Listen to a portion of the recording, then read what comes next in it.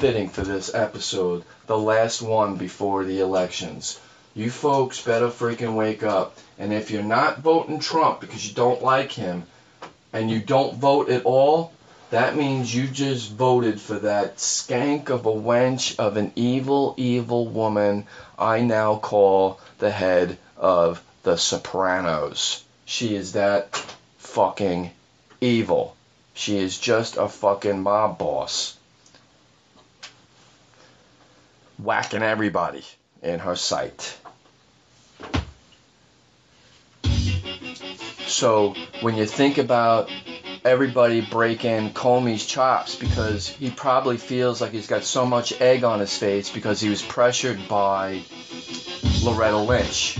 Because Bill and Loretta Lynch speaking for 40 minutes on a plane, next Comey comes out not to prosecute, yet under oath agreed of Hillary's wrongdoings, reopens this case, gets the warrant to review the new information, and now he gets threatened by Lynch not to send that letter that he sent to Congress, by the way, not the public. And then he calls her bluff, threatening to resign. So I need you to read between the lines here. Comey didn't make this mess to begin with. Hillary did. And he called Loretta Lynch's fucking bluff. The problem is Loretta Lynch ran that one branch that's in Manhattan that's right now investigating the Clinton Foundation, and the other office was investigating the Wiener, and the folks at the Wiener investigation were trying to get information connecting dots from the Clinton Foundation, and Loretta Lynch is squashing it. She's trying to hide the agenda. Why do you think that colleague of hers who fed the lines to Hillary to these debates got fired? Because the chips are starting to fucking fall. The truth is coming out. The thing is don't be too late to the fucking party and find out all the truth after the election is over. You need to rise and stand up, America. And even if you don't like, and it's only verbiage, and she says a lot fucking worse, so I don't know why it's okay for her to say shit and he can't, but she does the actions and he doesn't fucking follow through with actions. She's the piece of shit. He just has a potty mouth. And you have to vote Trump, whether you like that man or not. So visualize this. You got one person named X, who you sit next to, who's worth $4.5 billion. You still don't have a pot to piss in. And then you sit next to someone who's worth $54 million. Both are freaking pieces of shit the way they talk. They disrespect you in every fucking capacity in the way they talk to you. Which one are you going to listen to, though?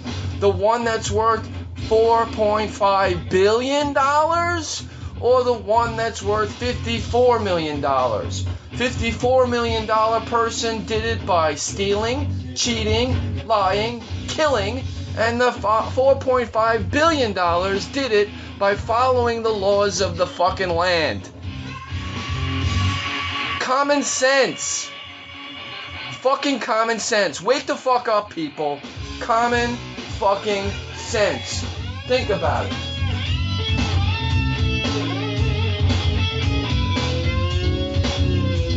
So Hillary gives $1.7 billion to fucking Iran with Obama, who's in on this fucking fix, folks.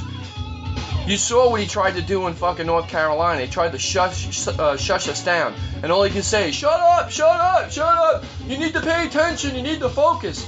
What kind of fucking presidential fucking person is that? Please. Trump is way more presidential. When he hears the ruckus and he sees someone fucking making a ruckus, what does he do? He stops talking, he walks away, he lets the people handle it. And Obama stands there like a little fucking baby. Hey, look at me! Is what he's doing.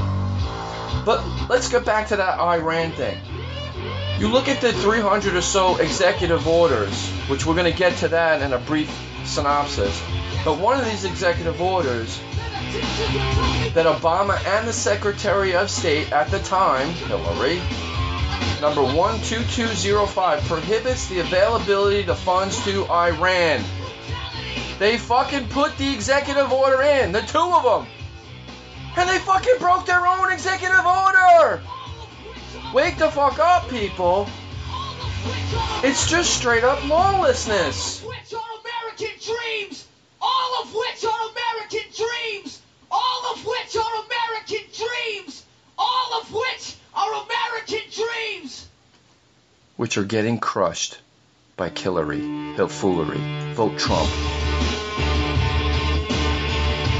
Now she wants to raise the taxes. She wants to get the rich richer. Think about that. There's a caveat to that, which I'll get to. Trump wants to lower taxes. That equals the country gets richer. Think about it. You go and you tax the rich. I mean, she raises the taxes across the board. So the rich are going to get richer because you all think that all these tax write-offs are just for millionaires and billionaires. These tax write-offs are there for you as well. You just have to speak to an accountant to find out. The problem is you don't have the money, maybe, or you haven't found someone who can tell you about the loopholes. Or they do, and you just choose not to be diligent, and you're too lazy to keep your receipts and use things that are business related as tax write-offs, and you end up skunking yourself. That's your fault. I use the laws and I use the tax write-offs that are business expenses, and it helps me out. Do I like paying the taxes I do? No. But I tell you this, the rich are going to keep on getting richer as these taxes get raised. But if they lower taxes like what Trump wants to do, here's what happens. Mommy, Daddy, you get to buy Johnny a new bike. You get to buy Johnny those brand new sneakers that he's been dying to get. You get to buy Mary that beautiful Barbie doll or that nice little dress for her prom, because more money went back into your pocket. And when more money goes back into your pocket, that's more money you get to spend on your children. And when you spend more money on your children, that creates a demand. And when you create demand, you create jobs, because someone has to create the demand that you want.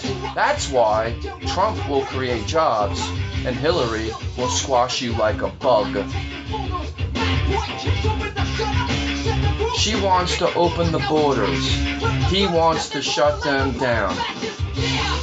Again, I've hammered this home time and time again. Mommy, Daddy, brother, sister, colleague, boss, friend.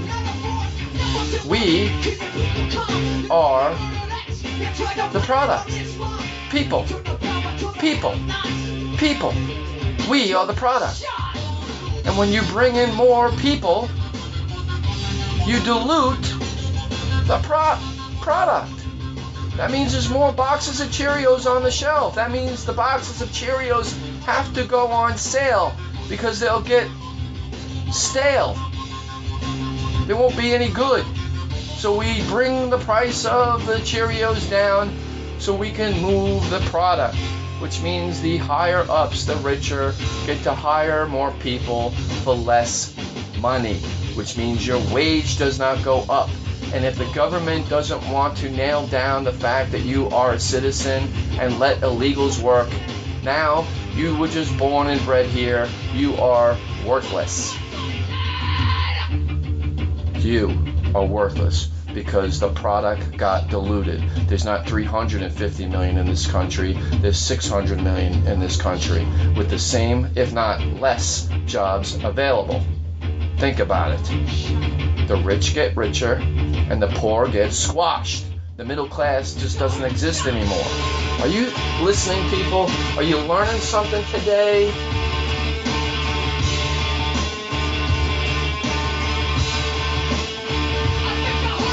Now, I already mentioned to you that there's information out there that can actually put Hillary in jail. And the New York Police Department is going to put it out there. The chief of police has already said that if they don't, he will make a public announcement and let the cat out of the bag. He has even stated that they have their own copies, that the copies that they gave to the FBI and the DOJ, they have them. So right now, with all the infighting, that's what you're seeing on TV and all the speculation that they're talking about, because they don't want to let that cat out of the bag because they're all paid by Hillary. So they're not going to tell you about the child ring and the child molestation and the sex scandals that all exist besides the money laundering. It isn't about the emails. It's about the lax security. Our country is at risk. We will be under fire. We will go into revolution. Even the Queen of England has said, listen, your 200-year experiment of ruling yourself has run its course. Just go ahead and put my name in there. Yeah. Can you imagine that? England running the fucking America? So you need to ask yourself, with Loretta squashing these both entities, which now has stemmed up to be now 4 attorney agencies are looking into this whole mess. So I don't know if she's going to be able to, but do you like the fact that if Hillary gets to be elected, that she's going to be the next Secretary of State? Not long, because what you reap is what you sow. Exactly. What you reap is what you sow. This is going to be a big nightmare. So I want you to ask yourself some questions. Can we have someone in office that already had government information compromised by 5 foreign countries? Can we have someone in office who has a count of 150 people personally attached to them that are now dead under questionable circumstances? Can we have someone in office who disrespected the women who are allowed to have sex with her spouse and say she is for women, yet she got off a 41-year-old rapist of a 12-year-old girl and laughed and bragged about it? Can we keep someone in office for 4 to 8 years after the last 30 years having the opportunity to make positive change and has accomplished nothing? Can we have someone in office who gave $1.7 billion to a terrorist nation with money laundered funds, hundreds of millions of dollars for personal gain, who has cost the taxpayers millions of dollars as well? Can we have someone in office who cheated at the debate, paid people to start riots at the opposing candidate rallies? Can we have someone in office who takes hundreds and millions of dollars from foreign countries that preach terrorism, oppress women, and believe that Sharia law should be in order? So you're okay with your daughters getting stoned to death if some fucking knucklehead Islamic bullshit asshole says that you should have his daughter marry him. Meanwhile, he's got fucking 8 wives and she don't want to do it, and you watch your daughter get stoned to death. You okay with that? Can we have someone in office who's okay with that? Can we have someone in office who, with a pay-to-play scheme, infiltrates not just the USA, but the world, but wants to talk about Trump not being interested in worldly issues, please? That person is Hillary Clinton. You cannot have this piece of shit in the office. So, here's how we're going to hammer this home. Hillary Clinton wrote a college thesis on how to create a social state by Saul Alinsky. These are the 8 steps or levels to achieve control that is to be attained to achieve a social state. 1.